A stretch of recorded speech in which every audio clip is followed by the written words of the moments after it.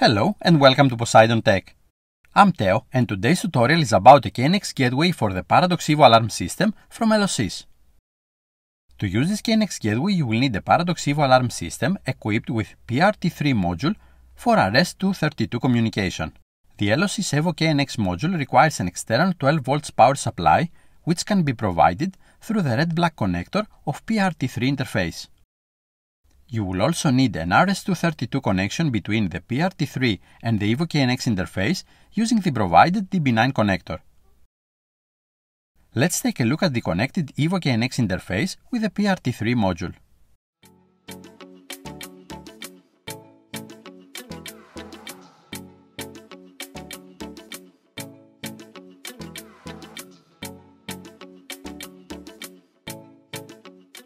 Let's dive now into the configuration.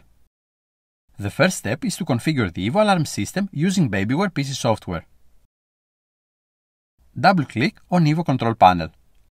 From Control Panel window, click on Users. Add a new user and name it KNX. Assign a password and allow access in the partition that you want to control through KNX. From Security option, I recommend to change the user type from regular to master and allow this user to be able to arm alarm system in stay mode. Leave the other settings to default ones. When done, click on OK button. Close Control Panel window. Double-click on PRT3 module. To enable the communication with the EVO-KNX module, the following options must be selected in the PRT3 configuration. The serial port setup options are very important for establishing communication. It occurs though that these settings are not always properly written into the PRT3 module using Babyware software, so it is recommended to double-check the PRT3 settings using the Alarms keypad. Don't worry, we will do it later together.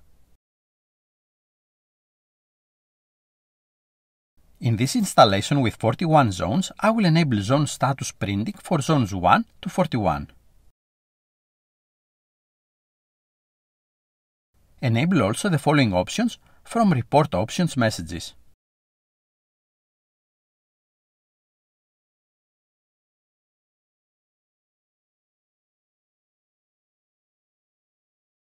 The only thing left is to send configuration to the Evo Alarm panel.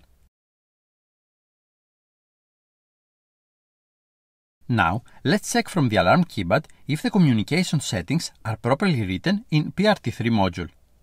To access PRT3 module's programming mode, tap on Menu button, tap on Advanced button, tap on Installer Programming, enter the installer code. The default one is 6x0. Tap on System Programming. Enter section 4003. Enter the PRT3 module serial number. You will find it on Babyware or on the PRT3's module sticker.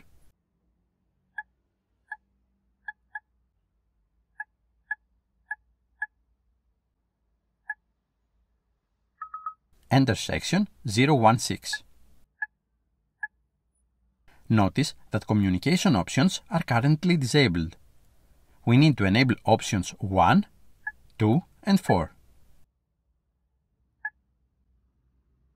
Tap on Next and then Home button to exit programming mode. From the Evo Alarm System's perspective, we are done. It's time for ETS6 programming. Open Catalog panel.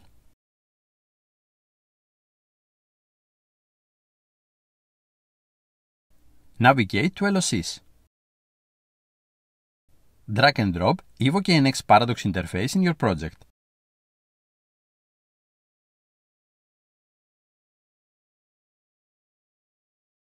First, let's check the parameters. I won't trigger any relay outputs in the alarm panel from KNX, so I will leave the PG options at their default value, which is not used. I will monitor alarm zones from KNX, so Use Zone status must be set to Used. Since I have 41 zones in my alarm system, I will select 48 as the number of zones. I'm using zones 1 to 41, so I will leave the zone offset at 0. I don't need virtual inputs, so let's move on. I have one area, so the default value of 1 is OK. The area status object can be configured to send only the changes to on values, off values, or both. I will leave it to on-off. In the user code field, we will enter the code from the KNX user that we created in Babyware.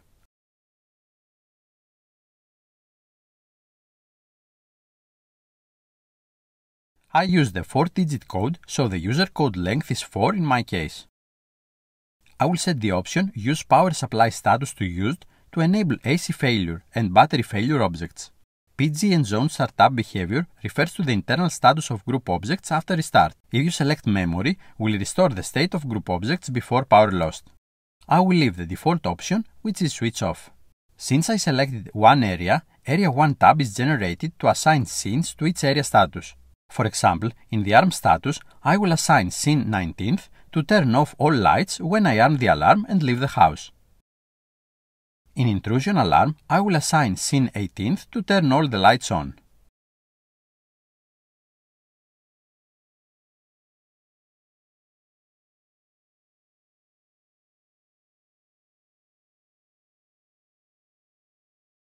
I have already created the group addresses based on the names of the alarm zones, so I will link group objects with the relevant group addresses.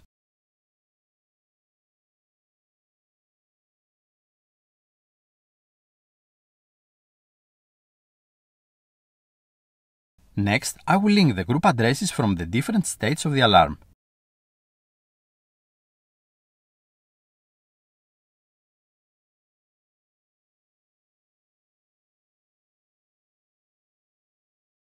Likewise with the group addresses for AC and battery failure.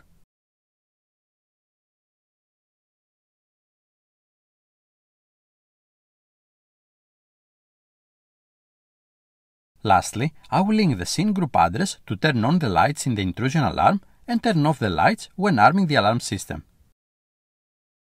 The configuration is complete, so the only thing left is to download the configuration into the EVO-KNX interface. To test it, I will use the diagnostics panel and Babyware software. First, I will send group address area 1 arm with value on to arm the alarm system. Please note that in Babyware's live events, the KNX user code was entered. When arming an alarm system, it starts an exit delay to give you time to leave your house and lock your door. So, if I read the value in area 1 exit delay group address, it should be on. After a few seconds, the alarm system will be armed. The alarm system is now armed. An intrusion alarm was triggered. Allow me to disarm it by sending group address area 1 disarm with value trigger 1. The alarm system was disarmed by the user KNX.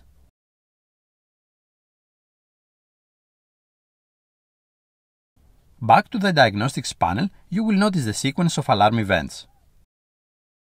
I sent the armed group address with value on, initiating alarm system in arming mode. The exit delay group address was sent with value on. The partial armed group address was sent with value on, confirming that the alarm system was armed. The motion detector in the living room was activated with value on, which triggered the alarm system. The alarm system then sent the group addresses intrusion alarm and siren on with value on. I then disarmed the alarm system by sending the disarm group address with value 1, causing the alarm system to respond by sending the intrusion alarm, siren on, and partial armed group addresses with value off. Finally, let's trigger some alarm zones to check if the relevant group addresses will be sent. Everything worked as expected. I really liked the EVO-KNX interface, especially the fact that the parameters and group addresses were in ETS6 and not inside the alarm's PC software. So, the alarm system installer has to create a user code and configure the PRT3 module to enable communication between PRT3 and EVO-KNX interface. The rest of the programming, including group addresses, individual addresses, etc., will be handled by the KNX integrator directly in ETS6. In my opinion, when integrating different systems together, especially those not installed by the same integrator, everyone must be responsible for its own system. Thank you so much for watching. If you have any questions, feel free to leave a comment below. If you find our tutorials helpful, don't forget to like our videos and subscribe to our channel to stay updated with the upcoming KNX tutorials. Until then, happy KNXing, and I will see you in the next episode.